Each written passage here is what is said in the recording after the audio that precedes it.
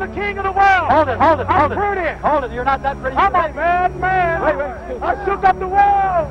I shook up the world. I shook up the world. Will everybody stop talking now? Attention. I told you, all of my critics, I told you all that I was the greatest of all time when I beat Sonny Liston. I told you today I'm still the greatest of all time. Never again defeat me. Never again say that I'm going to be defeated. Never again make me the underdog until I'm about 50 years old. Right. Then you might get me. I'm going to float like a butterfly and sting like a bee. George can't hit what his hands can't see. Now you see me, now you don't. He think he will, but I know he won't. They tell me George is good, but I'm twice as nice. And I'm going to stick to his butt like white on rice. All I represent in my confidence. I am the greatest. I cannot lose. I'm pretty. And every man believes he's the greatest. Every man would like to be the greatest. Many want to say this, but they fear it. And they see this in myself, and some hate me for it, and some love me so. I studied life, I studied people, and I'm educated on this. But when it comes to reading and writing, I'm not. I may be illiterate in that. But when it comes to common sense, when it comes to feelings, when it comes to love, compassion, heart for people, then I'm rich. Yeah. I wrote something once that says, where is man's wealth? His wealth is in his knowledge. For if his wealth was in the bank and not in his knowledge, then he don't possess it because it's in the bank. You understand? My wealth is in my knowledge. I'm a spokesman for my people, and I want to represent my people, and I don't want to be a bad representative. I can't be blind because the blind lead the blind. They all fall in the ditch. What would you like people to think about you when you've gone? I'd like for them to say he took a few cups of love. He took 1 tablespoon of patience, 1 teaspoon of generosity, 1 pint of kindness. He took 1 quart of laughter, 1 pinch of concern, and then he mixed willingness with happiness. He added lots of faith, and he stirred it up well. Then he spread it over a span of a lifetime, and he served it to each and every deserving person he met. See, Ali, that's the only thing about Ali. When you were watching Ali get beaten up as an old man, even as was a young kid, he's not going to quit. You got to kill him. He won't quit. Even he was getting beat up every round, getting kicked out of my lab at home. And it's a champ. No. Come on, let me out. Come on out. They wouldn't stop. He would have to stay up there and just take the beating like a man. He wouldn't quit. And the way I respect a guy like that so much, I have so much admiration for a guy like that so much, but it's just not right to be that way as a human being. Just say it's over. I come back and fight another day else. You got me, you know. And listen, I always like to think I'm a bad. I don't give a. But that's a part of Ali. That's where he overshines me, because I can't understand a man that's willing to just really die for this. You know, and I talk that, but he's the real dick. Why does it make you emotional? Is it talking about him or the relation to you? Me, Ali's a giant. There's no way other fighters can match him. He'll die for this shit. He'll die. I'm not gonna die for that. No, I want to say something right here. This might make you all think. Life is not really long. Let's say the average person, 30 years old. If you're 30 years old, you are now but about 7 years old. How can I prove it? Add up all the 7, 8, 9 hours you slept for 30 years. Out of 30 years, out of all the nights, last night when you went to bed and woke up this morning, you don't remember a thing. You've been unconscious for about 8 years. If you're 30 years old, you slept about 8 years. Okay. How much traveling have you done in 30 years? From the television station to home, to another country, to another city, to school, to church. You've probably traveled 2 years of your life or spent just getting back and forth to where you're going. So there's 8 years of sleeping, 2 years of traveling. There's 30 years out of your life before you accomplish anything. How long do you sit in school? In America, we stay in school from the 1st grade to 12th grade. 6 hours a day for 12 years. Break it down. You sat in a classroom for 3 years without leaving.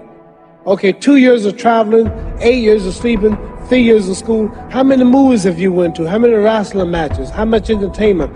How many movie theaters, live plays, baseball games? Probably 2 years of entertainment. So by the time a man, you older people know him, bear witness what I'm saying, by the time you have children, by the time you have made a way for your children, by the time you pay for your home, you're pushing 60 years old. So life is real short. My head got big, and I started thinking it was my training camp and my boxing ability that kept me where I was at, and God punished me, and he gave me a good whooping. He broke my jaw in the second fight, and he got me whooped and knocked down in the Frazier fight, and I realized I wasn't that great after all. So I had to get not only together physically, but spiritually. For this fight, I prayed every day for 5 days, 5 times a day for the past 4 months, and everything is perfect. And if Allah's with me, it ain't no way no man can win. No way. Because I'm representing God. I'm representing the freedom of black people in America. I want to be the one black man who stands up and look at white people and tell the truth, who don't sell them out, who don't Uncle Dom, who don't promote cigarettes, don't promote whiskey, take his fame to uplift his little brother in the ghetto. Everybody has a purpose in life. Everybody has a destiny. And the knowledge of that destiny enables one to fulfill it. See, so everything was put here for purpose. Ants, buzzards, trees, and it's the knowing of that purpose that enables every man to fulfill it. And life begins when a person realizes his purpose in life. Very few people know how to go about finding what's the best purpose in their life that they should try to fulfill. And mine was just to be the world heavyweight champion, and then also not only being the champion, but keeping my dignity, my pride, and my manhood, not Uncle Tom, as they say, selling out my people just for the white man's dollar. So this is my purpose, to go down as the first one, just about to go all out and all the way, and being clean with the sport, and not representing nothing like tobacco and whiskey and various commercials, and stand with my people and representing everybody, and at the same time not disowning my own, marrying my own kind, and socializing with my own kind. But I belong to the world as far as being the champion, but I let it be known that I am black, and I will always be black and with black, even if I mean give up all the money and everything that I can be offered from boxing. We treat each other. How do we help each other?